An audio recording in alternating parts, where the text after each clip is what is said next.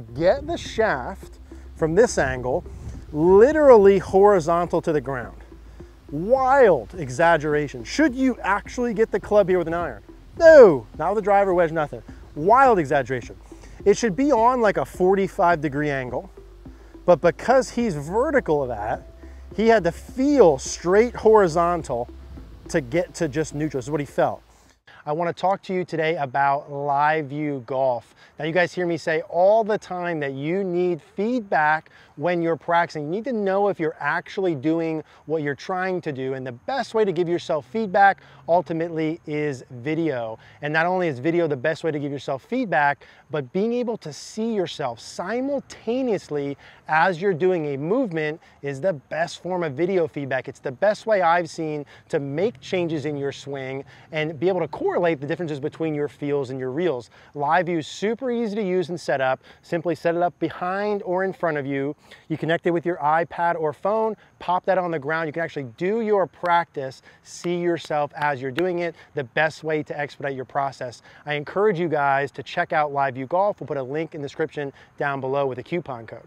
Hey guys, Eric here out at the Don Law Golf Academy at the beautiful Osprey Point Golf Club in Boca Raton, Florida. Now in today's video, I'm going to show you what I think is the most exaggerated shallow drill I've ever seen that actually works well. And this one actually comes to us from Dennis Sales. Dennis is one of our CogornoGolf.com coaches. He and I coach together on the site along with other coaches. And as we work together, we get to see each other's drills, right? Some things that I do that I might say that another coach might say different. And one of the students we were working with had what a lot of us have, which is a downswing where the shaft gets too steep and too vertical. Right? And we've done a lot of videos on the importance of shallowing the downswing or getting the club more horizontal when you come down. And there's a lot of drills we do. And this is one that I think is the most exaggerated that I want to show you, because inevitably there's some of us here watching this who know, hey Eric, I know my shaft gets steep. I know I'm supposed to shallow my downswing, but I haven't found the feel, I haven't exaggerated enough, I haven't heard it correctly to the point where I can actually do it. And I'm going to show you this one in hopes that it really helps you. So if you take a normal setup here, I've got a club on the ground behind me that I'm trying to put about parallel to where I'm standing. So if I take my setup position here and you take your setup, I'd like you to grab a club, just a club will be fine, and put it on the ground, just kind of parallel to your body here, just straight horizontal, about 2 feet behind your feet. So from here, I'm about 2 feet behind my feet. The club's just horizontal, and it could be out further, that doesn't matter much. But there's just a line here. And what happened, I saw the player coming and they would make a normal swing and they would get too steep. Now, steep being defined, if let's say we get to left arm parallel on our downswing and you draw a line down the butt of the club, and this is our ball target line, a butt of the club that points too far inside of that would be too steep. A good position, the club would point right on the line. Some players can get away with a smidge inside, but let's say right on the line, or a couple inches outside. So when you record yourself, you get your swing to left arm parallel, you would want to get the butt of the club on or a couple inches outside. That'd be good. This player here was probably a foot inside. So their butt of the club pointed way in here. And we had gone through one exaggerated feedback where we went from about a foot inside to maybe 6 inches. So we cut it in half. So we did pretty good with the drills we did, but he needed more exaggeration. And so Dennis put a stick on the ground back here, and he gave him what I'm going to show you here, finally. So he went up to the top, and I saw Dennis go up like this, right? And we came down. He said, hey, get the shaft from this angle literally horizontal to the ground. Wild exaggeration. Should you actually get the club here with an iron? No, not with a driver, wedge, nothing. Wild exaggeration.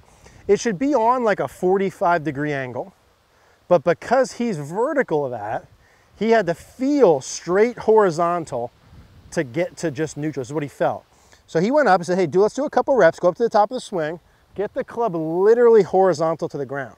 Now, I know I'm doing this with arms and hands. I know I'm not doing this with good pivot. This is not passive. This is an active shallowing to exaggerate the downswing.